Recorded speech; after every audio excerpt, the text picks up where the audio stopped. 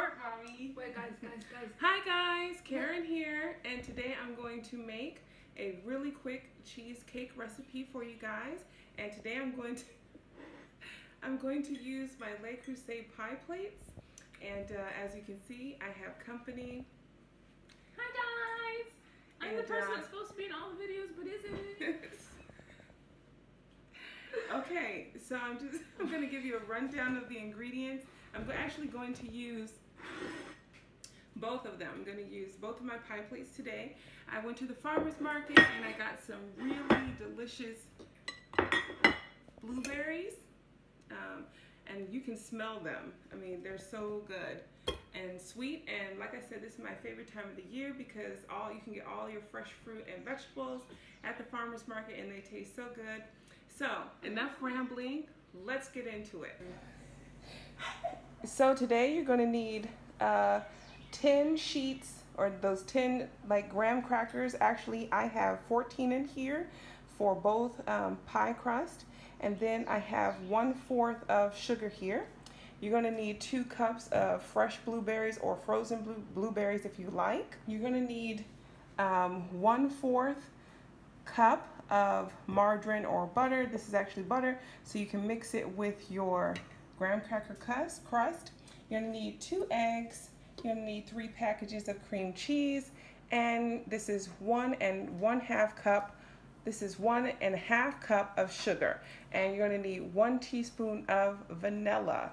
So Maya's question is, if you're only making one cheesecake, you don't have to split it. You could put all of this in one container or one dish. You would just stick with the 10 sheets of graham cracker crust.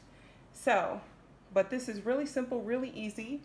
Okay, so now I'm going to add the 1/4 cup butter to 1/4 cup sugar with the 14 little sheets of graham crackers that I've already crumbled in the food processor. And you're just going to mix all of this together.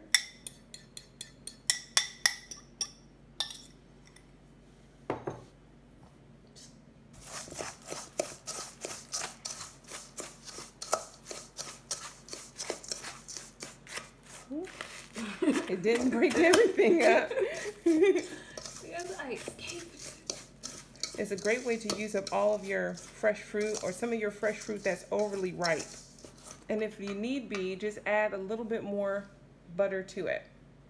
Okay, so I did add a little bit more butter to it, a little bit more being 1/3 of a stick of butter, to make sure it's really all nicely mixed. But that's also because I added 4 extra pieces of the graham cracker so I can make 2 cheesecakes. Okay, so now I have the graham cracker inside the pie plate. So now I'm just gonna mash it down inside and make sure it's really tight. I'm not actually trying to fill up the sides because I don't really like that. I like the crust more on the bottom. That's just my preference, but if you want it to go up the sides, make sure you add a few more graham crackers in order to achieve that. I am actually being forced to make a cheesecake because Madison wants one, and it has been begging me to make these. Why don't you use a spatula? Because I like the fork. That's Maya, guys. I was just trying to be that person from the audience. The person from the audience. I like the fork. It's much faster. Excuse me? When you make the cheesecake, is it supposed to be level on the bottom? No. Anyway. There's more on this. This is working just fine, Maya. Now it's giving me anxiety. Okay. We beg you. All right. It's not level. Oh, thank God. There's nothing in that corner. Don't make dips and holes. There's no dips and holes. There's a huge hole over there. Okay. We're gonna get fired from the show. It's like the peanut gallery. Yes, it is. Except the host will throw rotten tomatoes at us. All right, so we'll be right. Okay. So now that it's all level, can we move the fork, please? Thank you. Maya, stop. Okay. Start. We're going to add our blueberries. Oh, I didn't realize that was what order that went in. Okay. Can we put more blueberries over there? Yeah. Actually, do we want like a ton of blueberries? Yeah. We should just probably just make it level. Yeah. Just make sure, you know, you put as many blueberries as you like.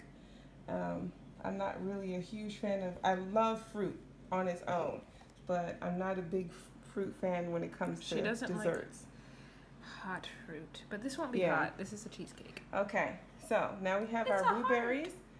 They've already been washed and everything, and now I'm going to add the egg mixture to my cream cheese mixture, and then so in here, let me just explain again. So I have 3 packages of cream cheese, 1.5 cups of sugar, 1 teaspoon of vanilla, and now I'm going to add 2 eggs to this and mix it with my hand mixer. So I'll be right back. Okay, so this is our cream cheese mixture with the 2 eggs, the sugar, and the vanilla all mixed up and ready to go. Wait, Mom plans to use it again to like the...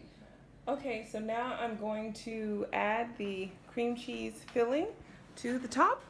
Okay, and now I'm just gonna mix this all in.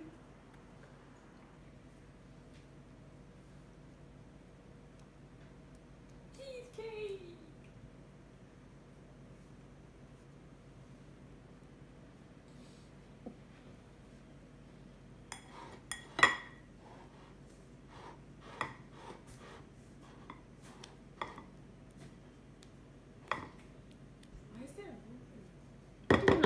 Okay guys, so this is what it looks like when it's done. Now I'm going to put it in the oven for 30 minutes and then I'll show you guys the finished product. Okay guys, so this is the final product. They were in the oven for 30 minutes, and yes, you need to let them sit for at least 45 minutes for them to completely cool down. And yeah, so I hope you guys try the recipe. It's really quick and easy, and also you can use the entire cheesecake recipe in one actual pie dish if you like. I just separated it into 2, and now Madison should be happy, the girls should be happy, so now they have cheesecake. And like I said, this is a great thing to do if you have fresh blueberries and you know your family's not going to eat them all by a certain time, or you have really ripe fruit and you want to use it. So I will see you guys in the next one. Bye.